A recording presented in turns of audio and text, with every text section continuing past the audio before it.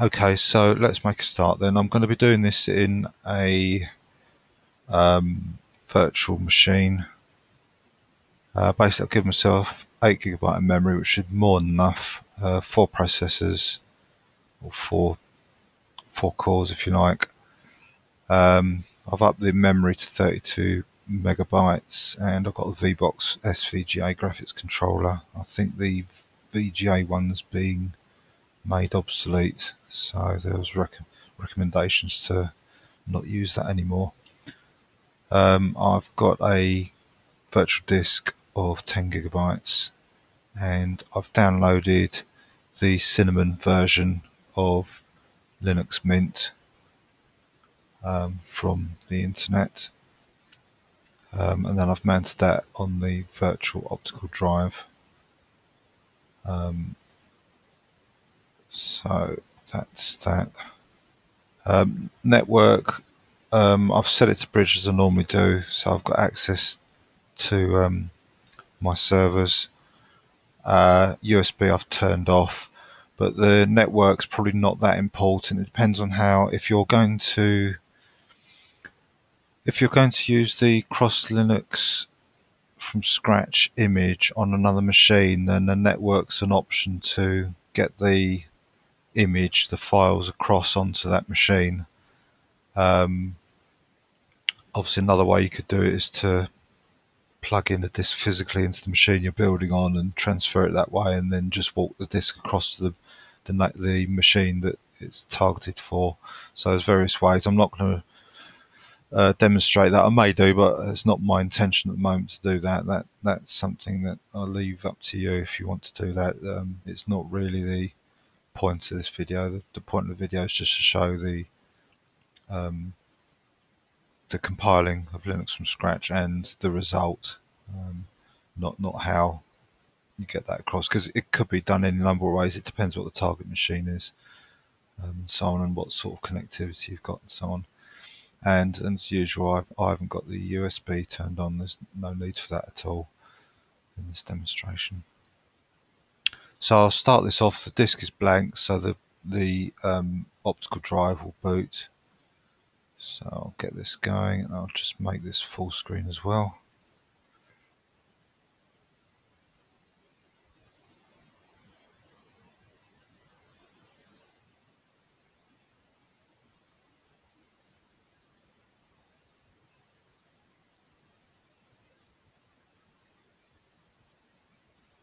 Just wait for it to boot.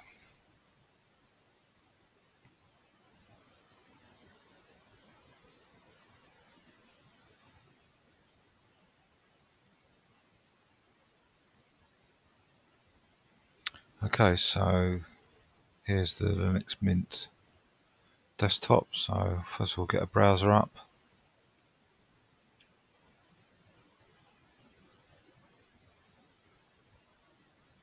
Okay, and you can see it's come up with the default Linux Mint web page. In fact, if you want to know where to get the ISO from, let's go to the start, www.linuxmint.com.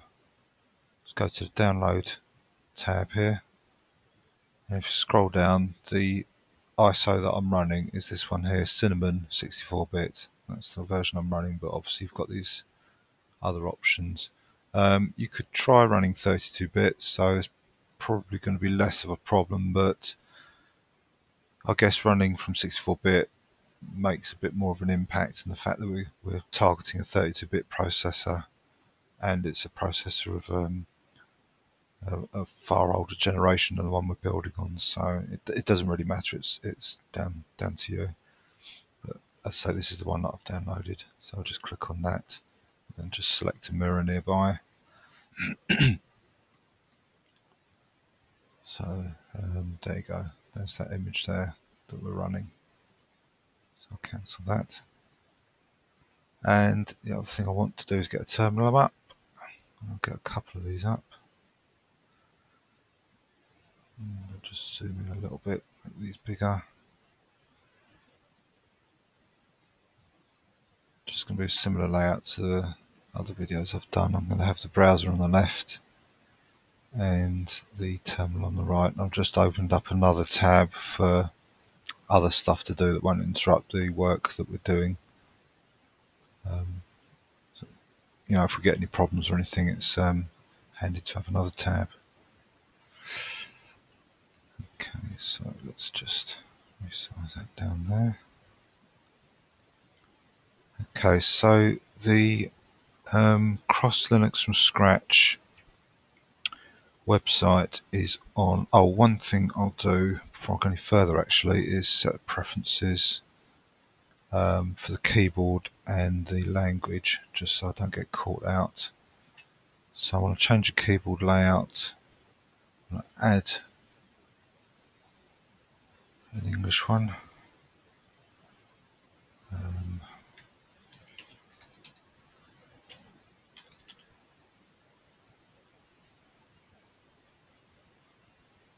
English UK, get rid of the American one.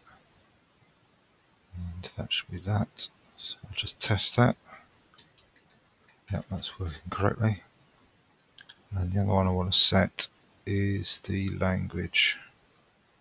So these are things you may want to do if you're not American. So I'll just click on that there, select English, just click on that region one, select English, and then just click this apply system wide button.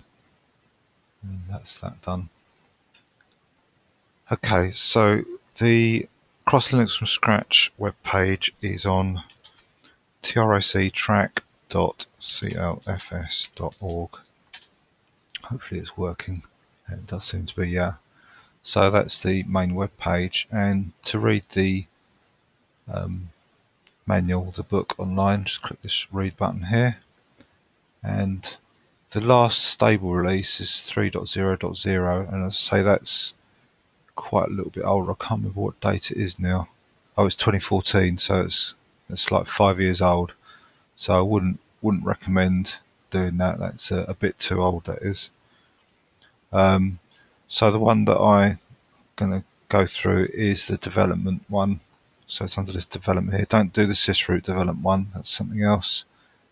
So I click the sysvinit. You can see it's dated 2017. In fact, there's I presume that's an SVN date the last time it was checked in. So it's the 2nd of July 2017. So it's about 2.5 years old or so. So select your target architecture. We're going for 32 bits. And before I go on any further, I'm going to straight away go to my server version in case this goes down halfway through the demonstration.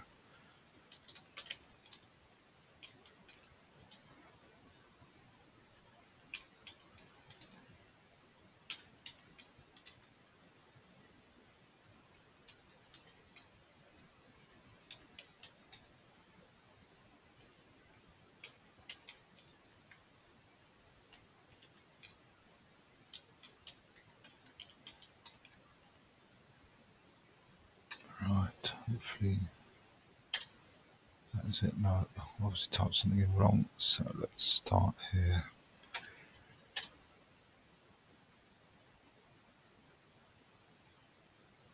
Right, okay, so here we go. So 32 bits is what we're going to be targeting. And here's the start of the book. So let's get past all this. You might want to read this in your own time. Probably give you a better idea of how the CLFS works. So similar to Linux from Scratch, it's got host system requirements. Now, I don't know if it's the age of the instructions but there doesn't seem to be as many requirements, or I don't know if things are done slightly differently to how Linux from Scratch is built. So I don't know if the requirements are less because of that, or if it's because it's built slightly differently. I'm not sure, but it's adequate anyway. It does work. So if we just copy this script and run it, it will tell us what we're missing. So what I'm going to do first of all is become the root permanently. So I'll do sudo su dash. I'll run this script in, and it quite nicely tells us what what's missing. We've got G++ missing and make info. So this is similar to the Linux from scratch build I did on Ubuntu. Hardly surprising because Mint is based on Ubuntu. The C++ compiler is missing, and make info, which is from the text info package, is also missing. So what we need to do is fetch them, and in fact when I was testing this I found there's actually we need a third package, an ncurses dev package, to be installed.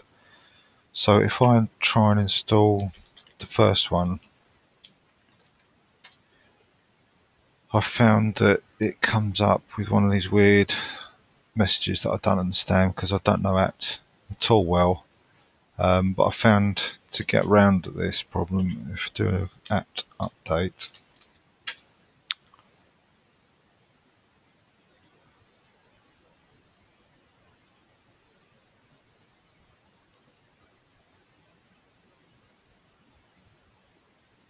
so just updating all the indexes to the packages.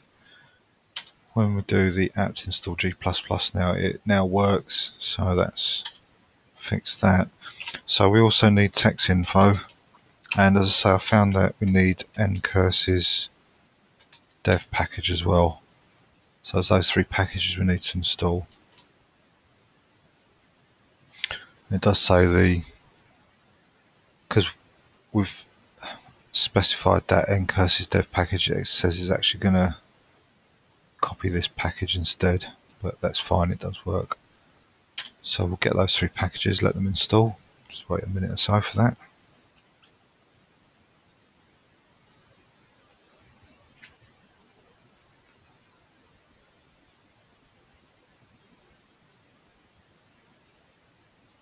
Okay, so that's done. So if we rerun this version check script, you can see it says compilation successful at the bottom, and there's no other errors, so we can check our versions against what's required. So bash 2.05a is required, we've got 4.49, binutils 2.12, and versions greater than 2.28 are not recommended.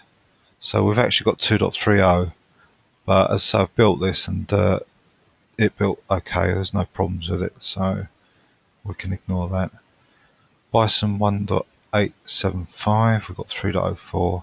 By the way, if you do ever build this again in the future and the versions have got bigger, then you could always rebuild an earlier version of binutils. It might not work, but there's a possibility to rebuild it and use the older version that way rather than the system one.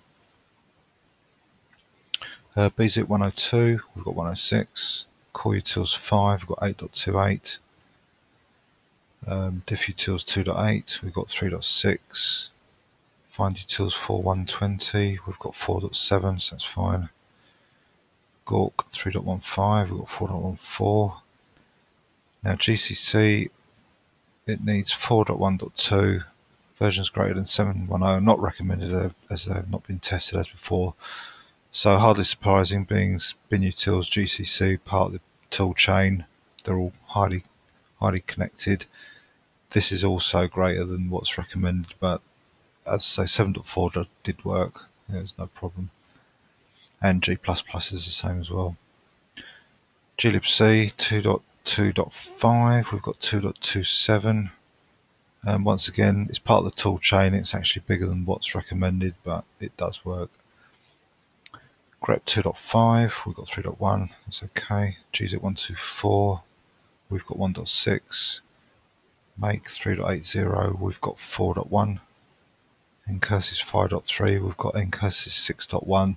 So interestingly, here's an example of how old this cross Linux from scratch version is. We're actually going to be installing ncurses version 6.0, so the system we're building on has got version 6.1, so we'll be building an old one. We're actually going backwards. Normally when you're building Linux from scratch, because they're at each release they're the latest stable packages, you tend to always be building versions that are newer than the host system. especially if you're building from a live CD or live DVD. So patch 2.5.4, we've got 2.7.6, Z 3.0.2, and we've got 4.4, tar 1.22, we've got 1.29, TextInfo 4.7, we've got 6.5, and EggZ, we've got 4.99, and we've got 5.2.2. So that's all good to go. Now, one thing, if you've done the Linux from scratch build before, is you'll recall there's a check on some symlinks as to whether they point to Gawk and Awk and what they point to, and there's one for Bash to make sure that the SH symlink is pointing to Bash. There's no checks like this, and I was a bit wary about this, but it does work as it is, so we don't need to worry about changing any links or checking those links. These instructions, trust them, they do work. So go a bit about typography and structure, and you'll notice, if you've never done this before, that there's one extra stage compared to Linux from scratch. That stage being the cross-compile tools. What we do is create some cross-compile tools, which is then used to create the temporary Linux from scratch area, which is then used to create the final system. And the cross-compiler tools are to enable us to target the different architecture. That's why this extra stage is in here. So it's absolutely necessary. So there's a page about an errata and some acknowledgements, and we can finally get into how to build this. There's a change log.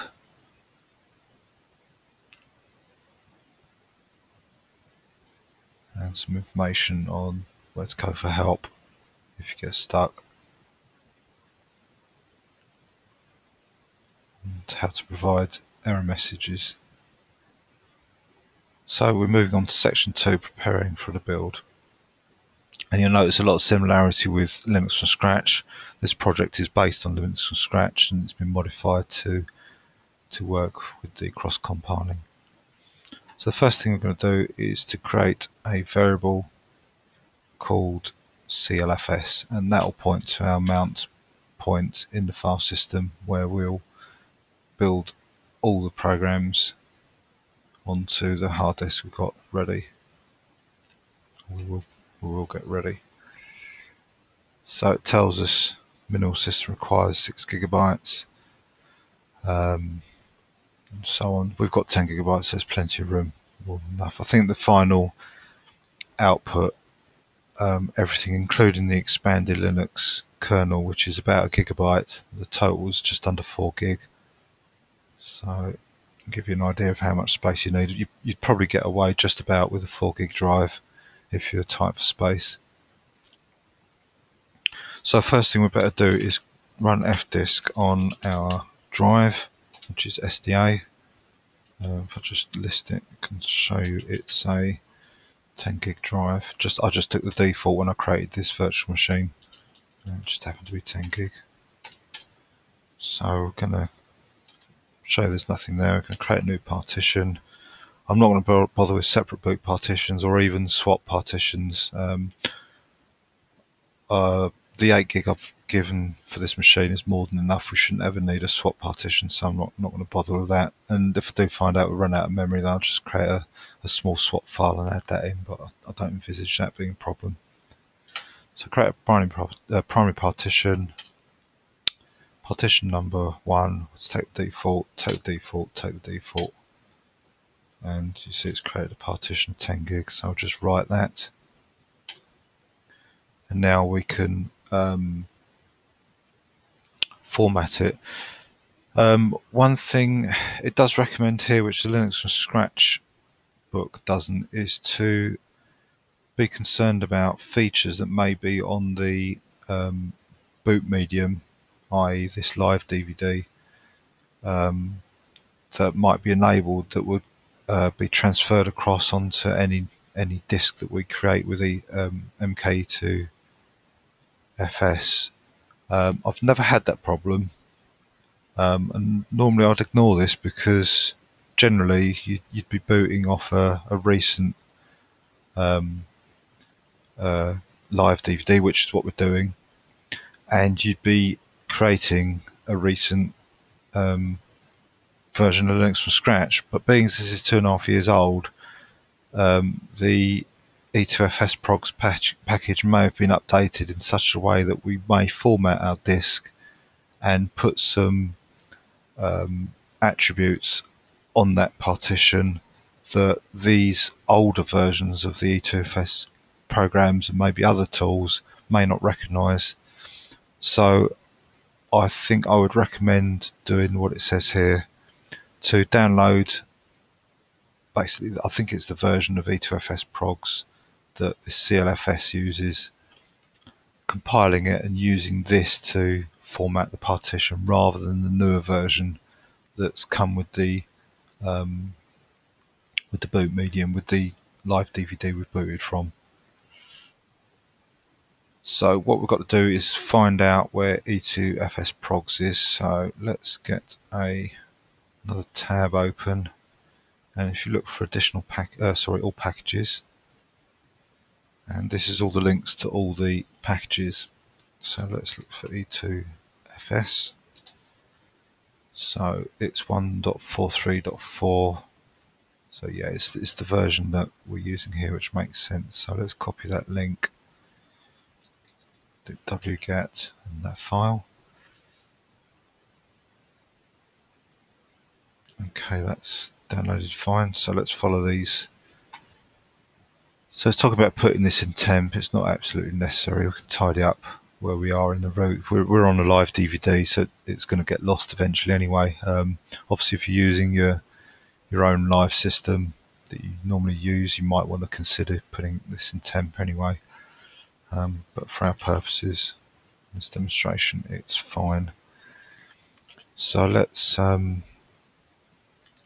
expand this package and go into it, and it says to make a build directory and just do configure. So we're just doing a basic quick and dirty configuration, and then we'll make it. And as you can see, we're just going to run we're not going to install it because we don't want to. We're only building it just to get access to the make E2FS program so that we can format this drive, this partition that we've created on this drive.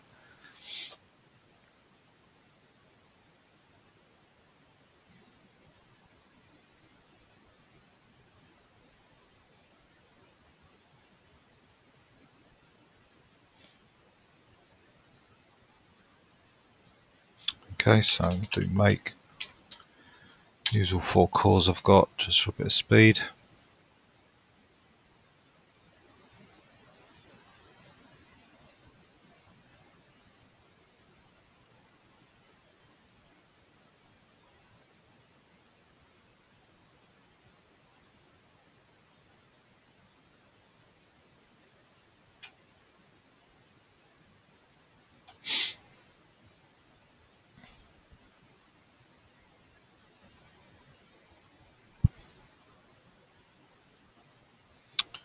Right.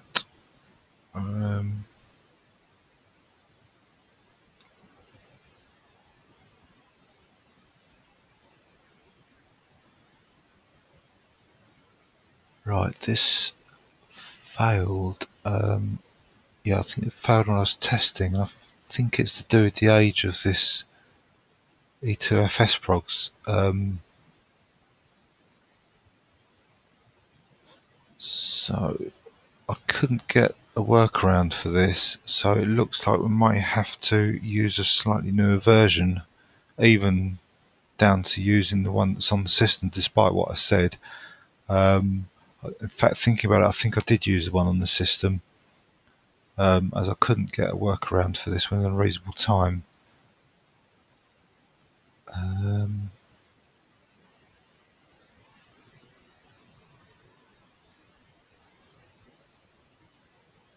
Yeah, I think we'll ignore this and just use one on the system. It should work with any luck. There hasn't been any major changes, but normally you'd probably want to do this just in case, or check to see if there have been any major changes. It says here how you can find out what features are on the disk, but you'd have to format it first to find out.